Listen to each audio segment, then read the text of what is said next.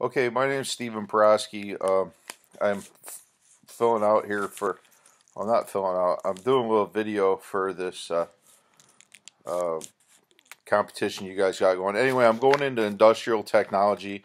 I just got out of prison in November, and I see how the lower class is, and a lot of people need a lot of help. And with my degree, what I plan to do with it is take that, get into the union, and have my brothers in the union help people and try to get a program going where they help people that need to like get their houses up to code for sale or just for living, because there's so many electrical fires and so forth that they need help, and I need help to get my stuff going with what I've been through in life, and I just want to help people, and that's what I plan to do with my degree.